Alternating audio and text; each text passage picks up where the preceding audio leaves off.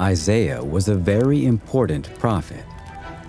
He, along with the rest of the people of Judah, witnessed the fall of Israel when the Assyrians attacked. After 10 years of resistance to Assyrians, the King Hezekiah was dying.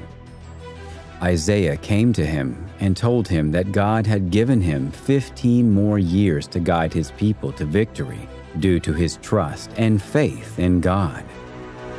Some time after, Hezekiah was visited by some strangers that traveled from the land of Babylon. After finding this out, Isaiah made the prediction that Babylon would be the downfall of Judah. Your descendants will be taken from Jerusalem and will be enslaved by the Babylonian king.